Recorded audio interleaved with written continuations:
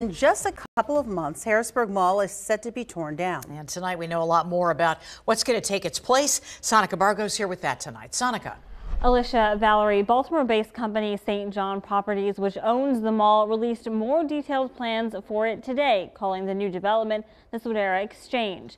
Demolition of the current mall building is expected to start in spring and wrap up in 2025. The Bass Pro Shop and Applebee's will remain, and the former Toys R Us building will be sold or leased for a new use.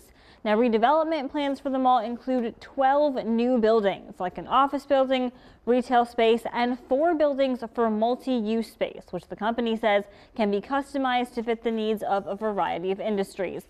The first phase of construction is expected to last until fall 2026. And according to the owners, the new development is expected to bring 1,000 new jobs and $1 million a year in tax revenue.